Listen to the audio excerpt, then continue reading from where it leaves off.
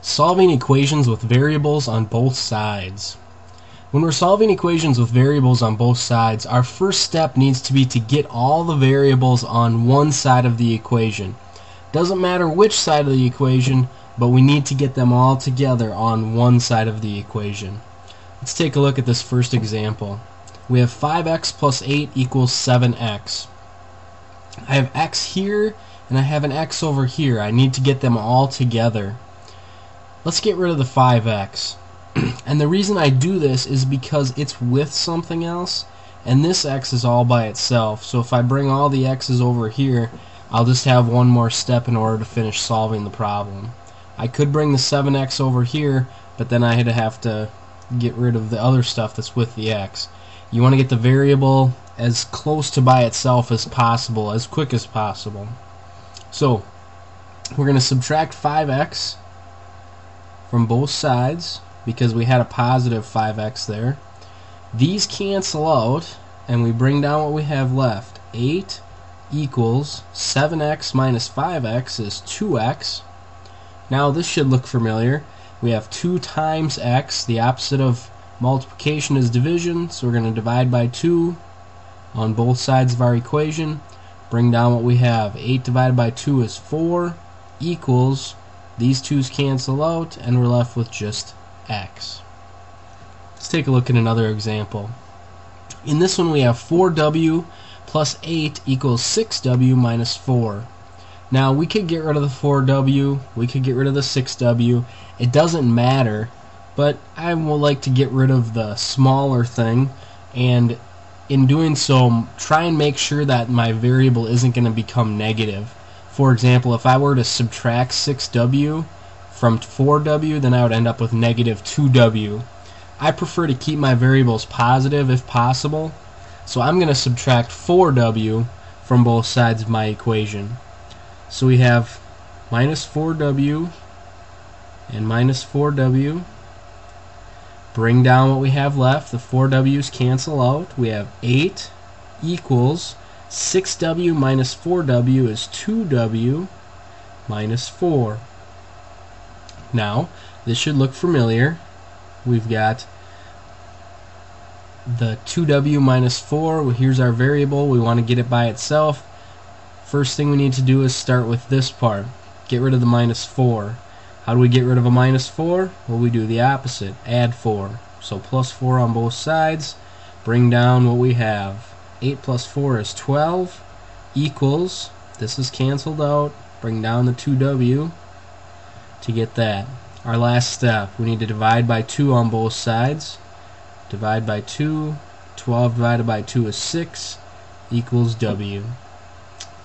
Last one right over here. We've got parentheses going on, so when we see parentheses, remember that property that we should think about, the distributive property.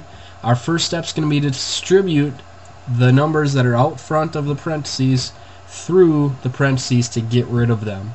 So we take our 6 and we're going to multiply it by g, and we're going to multiply it by 3. So we have 6g plus 6 times 3 is 18 equals, then we're going to do the same thing with this negative 2, multiply it by g, multiply it by negative 31. Negative 2 times g is negative 2g. Negative 2 times positive 31 gives us minus 62. Now we're here. We want to get all the g's together. We've got g's over here and g's over here. Let's get rid of these negative g's by doing the opposite. So we're going to add 2g. Add 2g over here. Bring down what we have. 6g plus 2g is 8g plus 18 equals negative 62.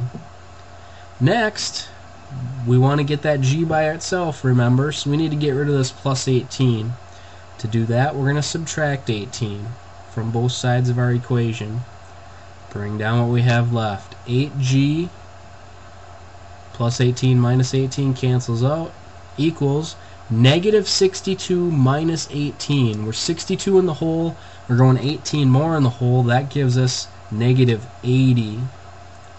Okay, now we're here, last step. Divide by 8 both sides, because that's the opposite of times 8. Bring down. Our answer is G equals negative 80 divided by 8 is negative 10. Now, remember I said that you can also get rid of the variable on this side in this particular problem. In all problems where there's variables on both sides, you can get rid of either one. It doesn't matter, but you can oftentimes avoid going into the negatives if you do it a certain way. Let's just take a look at this problem again, but rather than getting rid of the 4w, let's get rid of the 6w and just see how the problem compares and how we end up with the same answer, or we should. 4w plus 8 equals 6w minus 4. I want to get rid of the 6w, so I'll do minus 6w from both sides. 4w minus 6w is negative 2w plus 8 equals negative 4. Now my w is over here, so I'm going to get rid of this plus 8. We do that by doing the opposite, minus 8. Both sides, bring down what we have left. Negative 2w equals negative 4 minus 8 is negative 12. Then our last step, get that w by itself, divide by negative 2. Both sides, we end up with w equals 6.